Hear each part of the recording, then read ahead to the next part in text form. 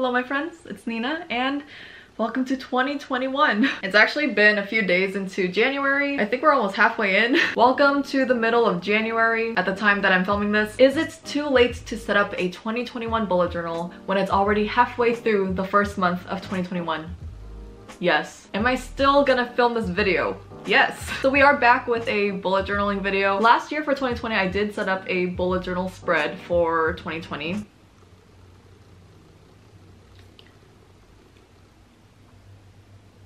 Did I end up not filling it out at all? Kinda. I honestly haven't really kept up with bullet journaling for the last few weeks. I did set up a bullet journal spread for December of 2020. It was actually kind of pretty, probably one of my favorite spreads. It did look kind of nice. I spent about almost 2 hours on it. I didn't really fill it out, but I was proud of it. But after that, I kind of forgot about bullet journaling a little bit. But for some reason, I did get some requests to do a bullet journal setup video for 2021. I was kind of honored that people would actually want to see this video from me, even if it was just like 10 requests. But here we are, and I'm going to set up my bullet journal for 2021. And also, maybe you're watching this in the future, maybe it's almost 2022, 2023, or you just want to set up a bullet journal and it's the middle of the year. That's also fine too. Let's try to plan our 2021 a little bit. And if you don't have a bullet journal or you don't plan to and you just wanted to hang out with me,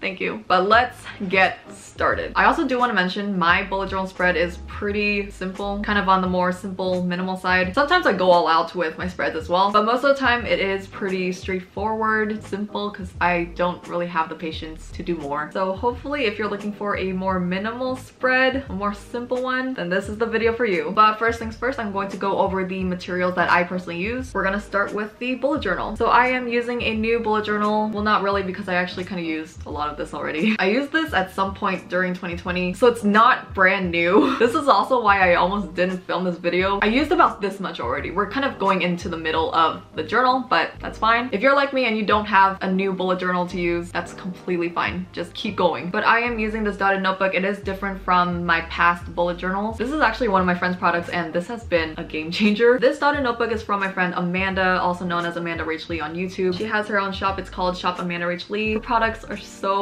good. I love the thickness of the paper. My pens glide so easily on the paper. There's no ghosting, and it's just more fun and satisfying to make spreads. I've already kind of worked on it, but I've really been enjoying this paper. It's already got my name on it. So this has been fun to use. But basically, I like a good dotted notebook. It allows for more creativity and freedom with your spreads, with your lines, with your drawings. It also gives you a sort of guide. You could also use a line notebook, a sketchbook, grid paper, honestly anything. Just have fun with it. I've used all sorts of notebooks. And then for my stationery, I mostly just use the same old markers and a pen. My favorite markers in my possession are these Zebra mild liners. They have a nice chisel tip, and then on the other side there is a finer tip. For the longest time, I didn't know there was a finer tip. Just this one day I was like, what's this line right here and why does this twist? And then I pulled it. Then I realized there's another tip. So that's pretty cool. I also like the variety of colors. I think for 2021 I'm going to use a pretty light pastel palette. My thing for this setup is just to use my favorite colors. I kind of wanted to match my room, my color palette, my aesthetic. So I'm probably going to use gray, brown, light blue, pink, and this light purple color. I think that looks pretty. And as for my pen, I use this for everything. I am using the Pilot G2 gel pen. This is the 05 points. A pretty nice tip. In my last bullet journal, it did kind of skip a lot, but with my current journal, there has been no problem, so we're good. And then other things, sometimes I like to use a ruler, but also at this point, I care more about just getting it done. I have this cute Hello Kitty ruler. I've used this since I was a kid. I'm pretty good at keeping things for a very long time. I also have pens in different colors. I have these Muji pens. One's in blue, one's in red. These are 038 tip pens. If I need to cross things out or add additional notes, I like to use different colors. I have a red one for crossing things out, check marking things. I also have blue just in case. If I make a mistake, I have whiteouts. I have a nice roll of whiteouts. And then if I feel fancy, I do have washi tapes. These are also from Amanda's shop, but most of the time I like to keep it pretty simple. So that is it for the materials. I think now we are finally ready to get into the bullet journal. Let's go. So looking back at my setup from last year in 2020, I concluded that there were so many pages that I didn't end up needing. Also, seeing how empty everything was at first was kind of discouraging because I was like, like, dang, what did I spend 1 to 2 hours making these pages for? Do I even need to make a setup for this year? Is there a point? But then I realized why I still wanted to make a setup for 2021, and that is because all the little notes and thoughts that I did end up writing down, no matter how small they seemed at the time, me reading those notes a whole year later, I just thought they were so precious, and I was thankful that I took the time to write these things out because otherwise I really wouldn't have remembered anything. I liked seeing what my goals were at the time. It was also nice to see that I did end up achieving some of those goals as well. I also enjoyed seeing what I was interested in or what I discovered or felt during the year, and I just wanted to do that again for myself, but this time only focusing on pages that would be the most useful and meaningful to me. Passing over my simple key that I've made and my few setups for the last month, let's finally get started. So first, I'm starting out with the year spread. This is where I can write up big events or things going on per month, kind of to have an overview of what's going on. I divided 2 pages into 12 sections for each month of the year. For each page, there are 6 sections, 3 on the top half, 3 on the bottom half. I'm making these 7 dot lines, which will be the labels for each month. I personally skip 2 dots between each line for space. Then I would make these lines with another color. I did mess up on the lines, but that's okay. The way you fix this is by making everything else look messy too.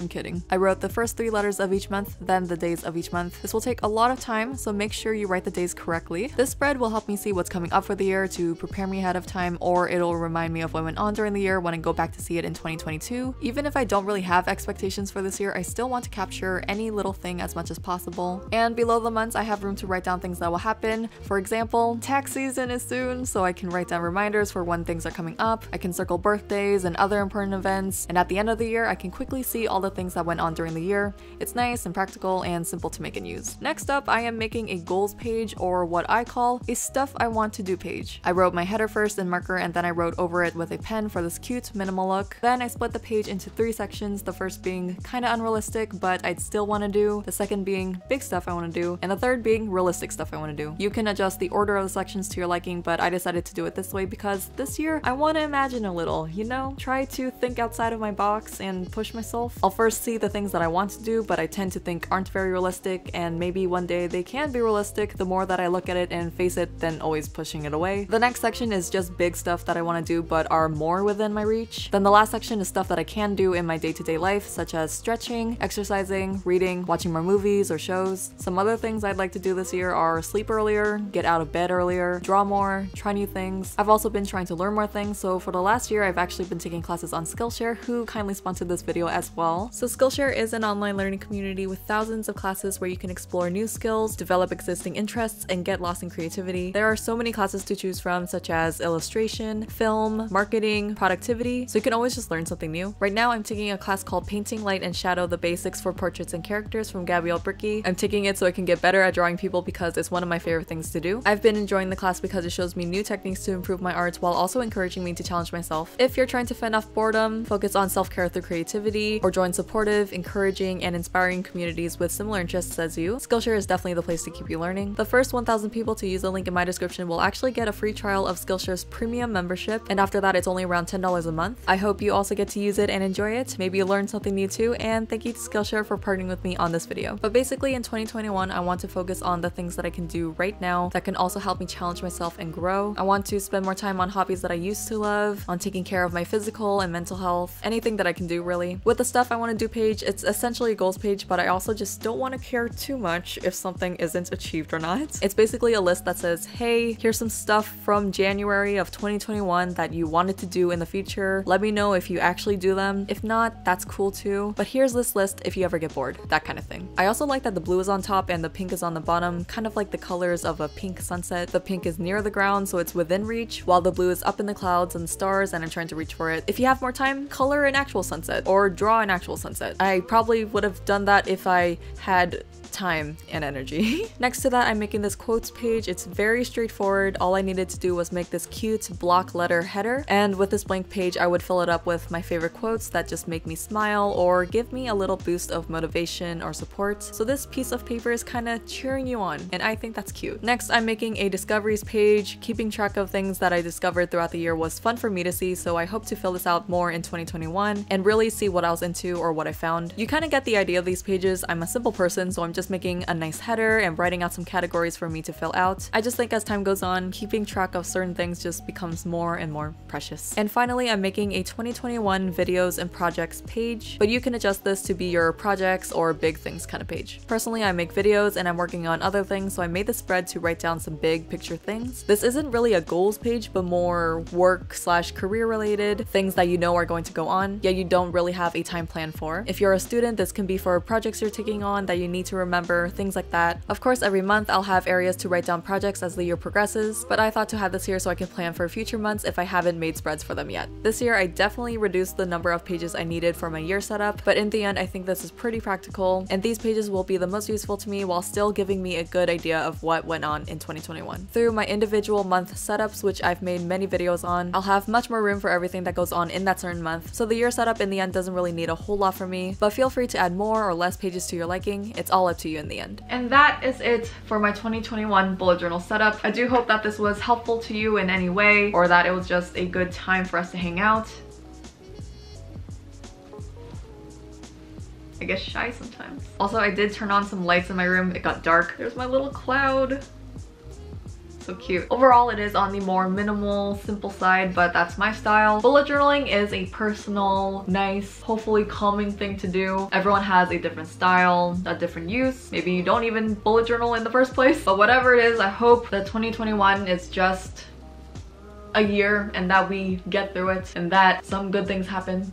As always, I hope you are staying healthy and safe. But that is going to be it for my bullet journal video. Thank you so much to Skillshare for sponsoring this video. Thank you for being here and bullet journaling with me. Here's to 2021. May this be a good-ish year. A good-ish year. A good year? May this be a good year. Let's manifest that.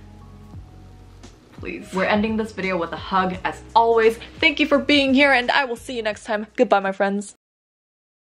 There's an airplane. I just want to record my voiceover. Please fly away. Na, na, na, let me fly to my. Na, na, na, na, na, na. Take a bottle, let me fly to my. Na, na, na, na, na, feel brand new. Every day. Na, na, na, yes. Okay, the airplane's gone. Airplane. Okay.